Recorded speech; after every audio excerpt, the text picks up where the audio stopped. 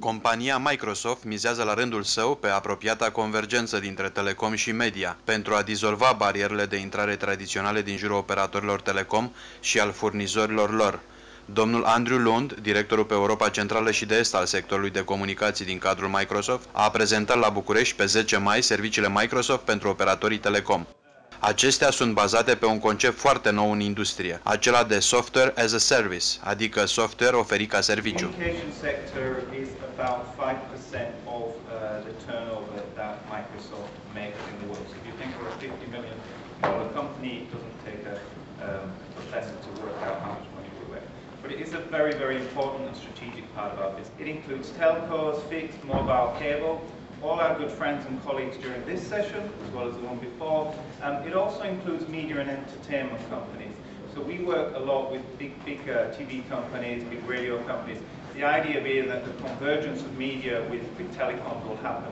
Also the changes in technology, convergence of voice and data. We've talked a lot about fixed and mobile as well.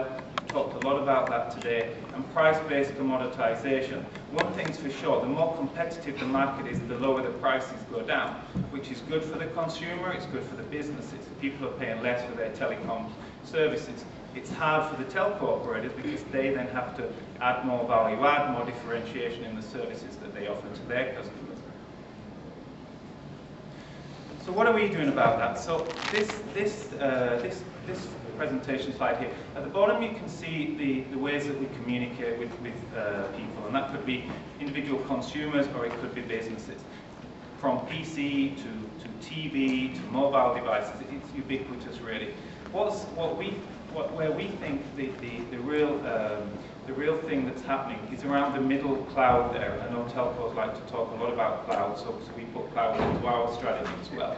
And that's about meshing up things that the services that you provide today could be ringtones.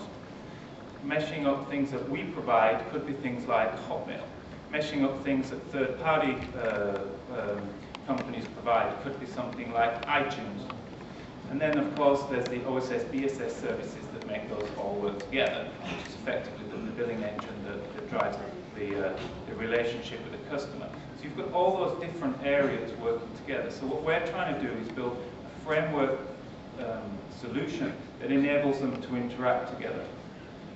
In the middle, you've got the service provider, which is effectively the telco or the media company. They're offering services on a hosted model. And at the side there you can see the Microsoft products that we are now offering as a software as a service model.